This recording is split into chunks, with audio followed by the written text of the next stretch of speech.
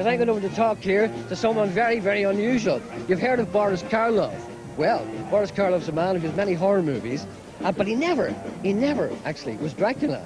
This is Sarah Karloff. This is his daughter. Hello, Sarah. How are you? How are you, Gerry? Okay? I'm just fine, yeah. Now, is it true that Boris was never actually played the part of Dracula?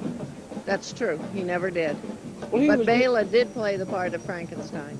Did he really? But yeah. People kind of associate him with Dracula and that kind of vampires and that sort of thing, don't they? No, they really associate him with the Frankenstein monster. Yeah. Not with the vampires. Well, sometimes, you know, they get confused. They don't know the difference.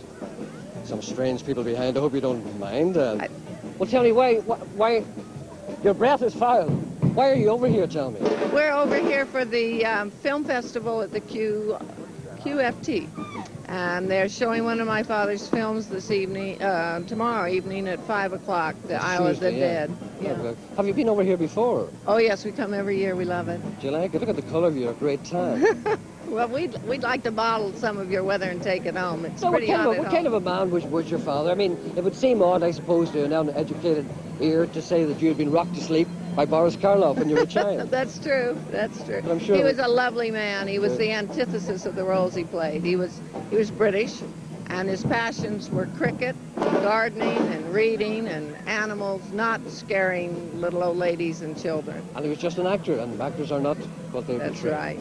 That's right. Best of luck to you. Good luck tomorrow. Thank you very much. Thank you very much, Sarah Karloff. What a nice... Right, excuse me, sir.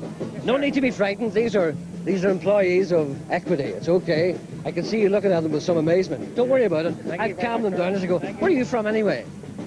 Belfast, sir. Are you just here for the sun and the air? Yeah, just a wee bit of excitement in my life. I don't get much. That's good, isn't it? It is marvellous. Here, two vandals. How are you doing, sir? Oh, fine, thank you. Where are you from? What are you up to? East Belfast.